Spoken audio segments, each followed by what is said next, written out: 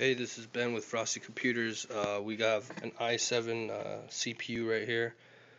This is a 1.6 gigahertz 720QM. So this is like 4 cores, both all running simultaneously at 1.6 gigahertz. I think they run independently, and then there's like 6 megs of cache. So each core I think has like its own cache basically. But yeah, this is the i7 CPU.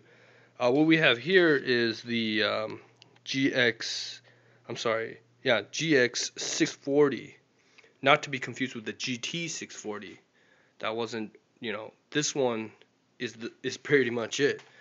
Why is this one the top notebook right now? It's a DDR3 system, and then the RAM memory is DDR5, and there's 1 GB of dedicated DDR5 video memory, and that's provided by the ATI Radeon high definition 5850. So if you look at the benchmarks and everything in terms of mobile CPUs, this is like a tier 1, GPU for single, kind of graphics. And then of course this actually has an i5 built in, but we're thinking about upgrading it to an i7 CPU. So we haven't done that yet, but that's to come basically.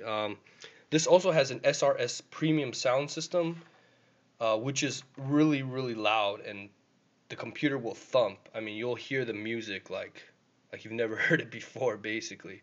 And then right here, this one, I haven't seen this before, 64-bit Windows 7 installed. So this would be kind of the first notebook I've seen personally that MSI has released with the 64-bit version of Windows 7.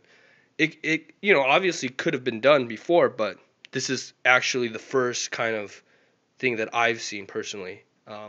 They've also redone the turbo buttons, so it looks kind of more aerodynamic.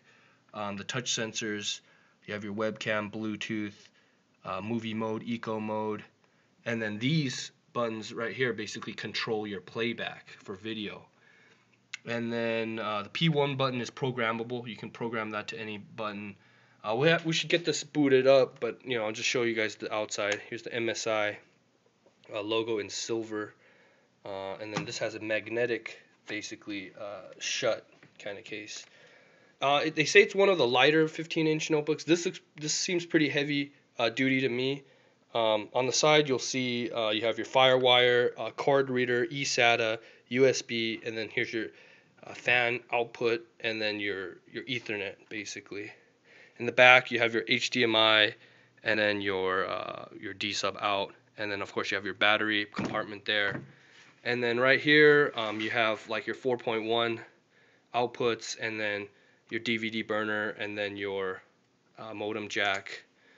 And I mean, basically, if you buy a high-end gaming system from us, we provide, a lifetime service guarantee. That means for the life that you decide to use your gaming laptop, if anything happens, you just let us know, and we'll get it fixed for you directly with MSI headquarters. No wait time, just, real simple to deal with. And like I said, that's a lifetime guarantee. So that extends beyond the manufacturer's warranty. So after the 3-year warranty period is up, if anything happens, you let us know. We'll get it fixed.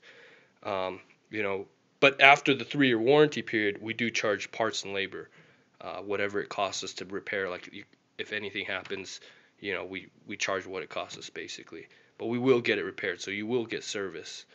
Anyways, in the next video we'll boot it up, and then we'll have some fun upgrading the i7.